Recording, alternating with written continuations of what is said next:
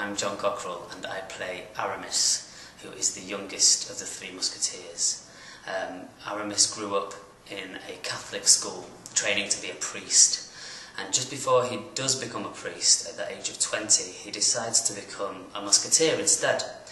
And now he lives in this strange world where he really enjoys being a musketeer, but he's being pulled also towards the church, and he knows that really he should be serving God as a priest. The things that make it difficult for him to leave the musketeer is, well, being a musketeer is pretty cool. You get a lot of status socially.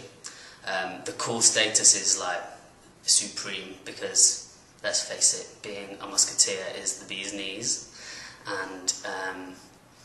and also you get a lot of attention from the ladies, and unfortunately Aramis is a bit of a ladies' man, which also just adds to this difficult pull that he finds himself in between serving God and being in the musketeers.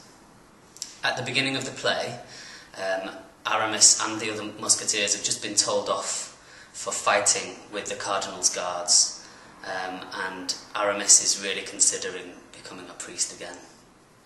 The other parts I play are Planchet, who is D'Artagnan's servant, and the cardinal. The cardinal is the head of the church in France, but he's a bit of a power-hungry guy, and he wants more power in France and more power over the rest of Europe.